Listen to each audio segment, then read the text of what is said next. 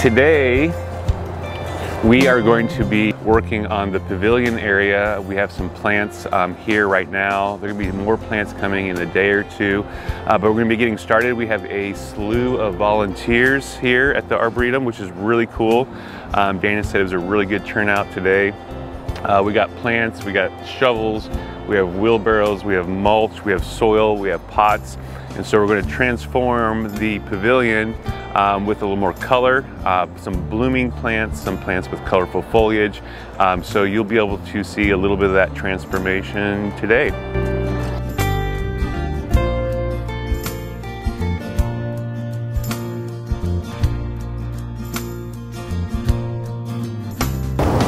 All right, so we're here at the pavilion at the Jacksonville Arboretum this morning, and we have just laid out the first set of plants here for this area. So in the front row, we're going to be using the Blew My Mind with a layer of sedum.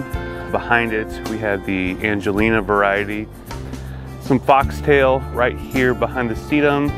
We're going to have a nice specimen of the Sunshine Ligustrum on either side, and then behind them, the Apostle's Iris, and those are going to be gorgeous here this coming spring with the purple flowers and that yellow Sunshine Ligustrum in front of them. We also have in the backdrop some Canna, Tropicana. It's going to be going in right behind the wall over here by the lake. We're going to pull out some of the grasses there and then put in some of the cannas just so they get a pop of color. They're starting to fade here as we go into the fall, but they will be vibrant in the spring again with the colorful leaves and some really dark, bright orange flowers coming off of those. On either side here, we have a Miami Supreme Gardenia, which will have some amazing white, fragrant flowers this coming year. And then we also have some dwarf vivid red azalea. So the red and white here. The nice thing about the dwarf azaleas is that they bloom not only in the spring like all azaleas, but they have little pops of color in the summer, and then they'll have another fall flush. So it'll really bring a lot of color here at the pavilion throughout the year. The dwarf, the white? Yeah, okay. And then these are the dwarf azaleas. Now some of this legginess can be cut back. And do they bloom more than once? Yes, that's the beauty of the dwarfs. Yeah. Spring, summer, and fall. So you get like most of the year.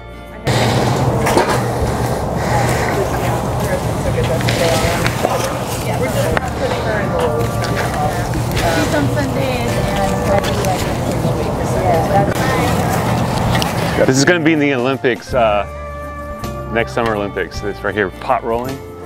Yeah, I'm just training right now. Still working on my form though, you know, the basics. So everything is coming together here. We had to make a few pivots here at the end, which is pretty common on landscape projects, but actually the urns with the Sunshine Ligustrum in them actually turned out to be a really nice surprise. We were going to put them in the ground and then we rethought a few things. We'll get a little elevation on those sunshines, which will be really nice, and then we're also elevating the gardenias over there as well, the Miami Supreme, so it's going to look fantastic from a distance, get them a little height here initially. The crew here is hard at work. We're getting the ground covers in, we got some of the old iris pulled out and cleaned up, and now we're giving some shape to the beds, but everything's coming together really well.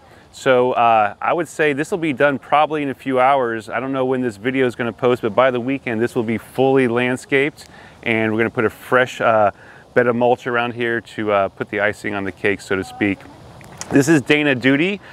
She is the Executive Director of the Jacksonville Arboretum and Botanical Gardens. Yes, I didn't know the executive part of it, but it is executive, yes, for sure.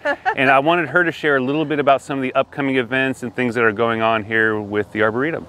Well, first of all, Matt, thank you so much for this. This is Sure. such an incredible gift to us. It's going to be wonderful for parties and weddings and all the things that people can imagine this space to be used for, not to mention just a really beautiful view of our lake, which is stunning. And then also we have an event coming up called Tales and Trails. It is sponsored by Tito's Handmade Vodka.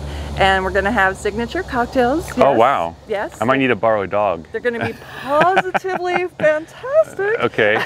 But you don't have to have a dog. Oh, you don't? Okay. Yeah, it's going to be for everyone. Okay. And it will have some vendors out here There are a few dog-centric vendors. Like we'll have an ice cream truck here for dogs. Nice. It's called Pup Cycle. Okay. So that's really fun. Purina will be here talking about health for the dogs.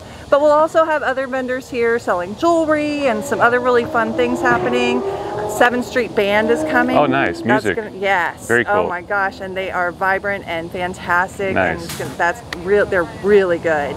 So 7th Street Band, and also we'll have a couple food trucks like About Time Creamery, which is also human ice cream, not dog ice cream. I've had it. It's actually really good. Very good. Yeah.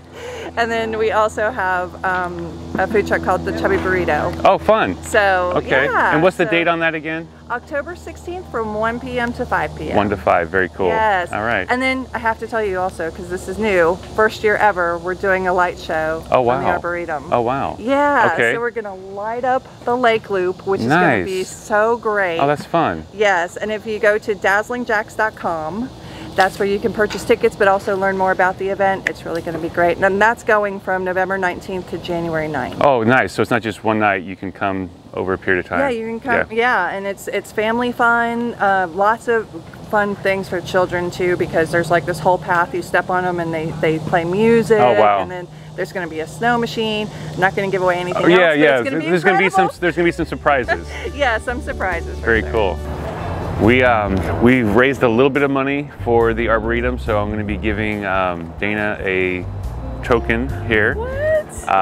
So we've been selling the butterfly picks at Earthworks. So, and when watching this, if you want to support the Jacksonville Arboretum, oh my God, you can buy one of the butterfly picks. I think they're like $2, and the proceeds go to the Arboretum. So there you go. Matt. You're welcome. Thank you. Yeah, you're welcome. Thank you for everybody that bought a butterfly pick. Yeah, so there are beautiful too. Yeah, more butterfly picks to come. We still have some in stock, and we'll be selling more. It's just a nice little representation of nature. The little butterfly pick, great for kids. You can stick them in your plants. If you have like house plants, they make a really nice accent for your pots.